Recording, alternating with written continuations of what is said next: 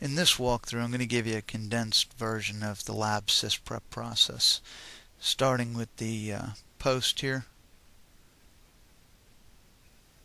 You're going to get a message about the DVD. I keep that mounted out of convenience. The kernel's going to boot.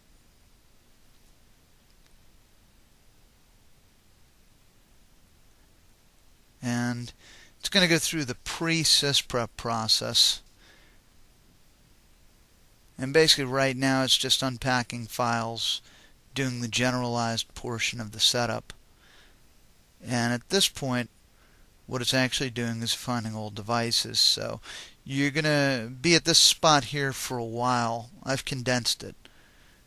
And then all of a sudden, it's going to reboot.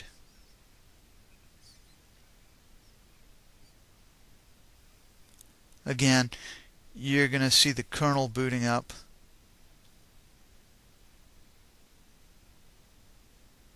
And the real process takes much longer than this 2.5-minute video. And you're going to see this friendly screen again.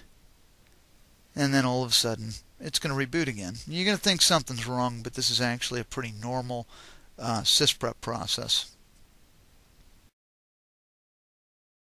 There's about 7 phases of the Sysprep process, and what we're forcing it to do is go through 3 of them. And this is the last time it had a reboot, so at this point it's going to ask you for a CD key. We'll never put that in. We'll go use the 30-day trial mode. And it's going to wait again here, but it's going to get up to this point. It's going to ask you for a name. Go ahead and always use server and then a numeral. We'll use server 1 here. And it's basically getting ready for the first run experience.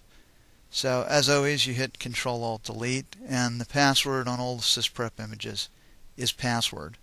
Now, it's important to note that I actually turned off password complexity because I couldn't use something simple like password, but I wanted to keep everything identical, so turned it off, and you've got a desktop and the identification here in a second with BG Info.